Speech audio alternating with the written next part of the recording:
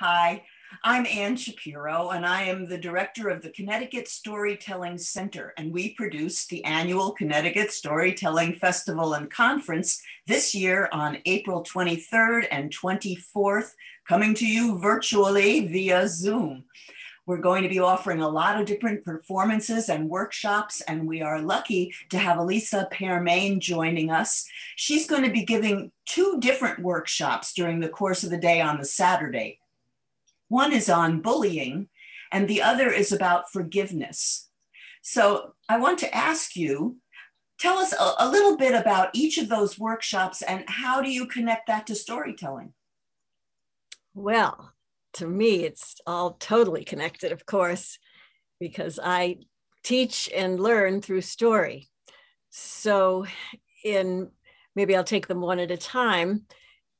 For bullying, I think we learn best when we employ empathy, when we can imagine stepping into someone's shoes who's been bullied, then we can internalize that and be kinder, hopefully. So we will be thinking about what stories can help build empathy.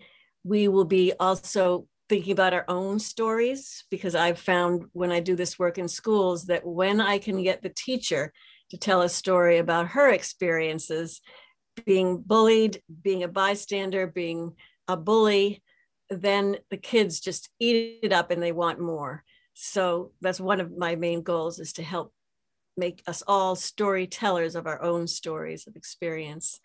There are many, many good stories that talk about the different aspects of what is bullying, first of all, so that we can really break it down and get it all, not miss some of the more subtle aspects of bullying.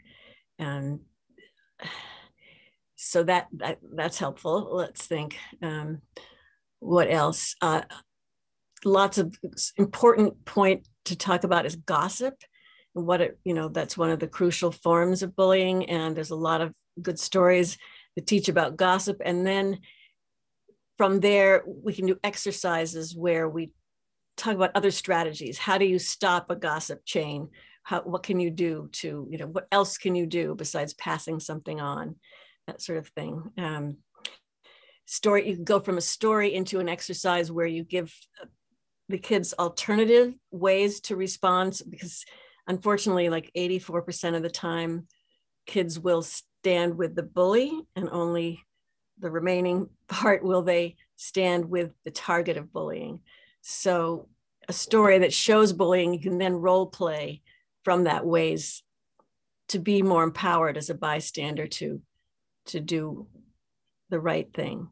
So that's sort of the approach that I take with them, that you've got to know what it is and have examples of people who've done something about it in a creative way.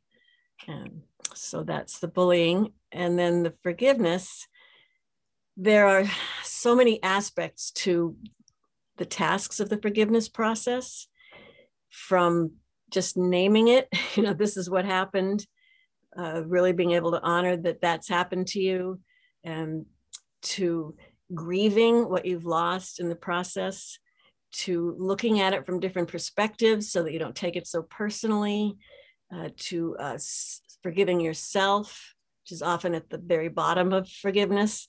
And all of these, anger is one of the ones I love most to tell stories about, is what we get from staying angry. And there's great stories about all of these things that then help us to understand the task a little bit. We internalize the task by hearing the stories. And then we can think about, how does this apply to me? What is my story? And how am I storying what happened? And how can I tell the story in a healthier way? So it's completely, for me, all about how we story and how we can change the story. Instead of looking back to what happened, being stuck on that, we can look forward to what we want to happen. So that's kind of a nutshell of the forgiveness process through story. It sounds very interesting. I think there are going to be a lot of people, I think of teachers especially, who will appreciate this kind of workshop. And then for the forgiveness one, it's like Anybody could use that. There is no one who hasn't forgiven someone else, which is where we usually start, is just remembering stories of either having been forgiven or forgiving for smaller stuff, right? We all know how to do it. We just, we forget when it's something a little bit bigger that stings more. And yeah. So it's, it cuts close to home. It's, you know, as a psychotherapist, which is the other part of my life, everyone who comes to me, you know, it may not be the reason they think they're coming to me, but there's always a story there. There's something they're holding about someone who's hurt them or someone they've hurt and the meaning they've made of it, or being hurt themselves. So it's a lot of fun to help people restory. Yes, it sounds wonderful. And I'm looking forward to the festival and looking forward to your workshop. I think it will be really, really helpful for a lot of people. Thank you so much. Well, I'm looking forward to being there in spirit anyway. And yes, and I will look forward to seeing everybody on the 24th. All right. See you there. All right.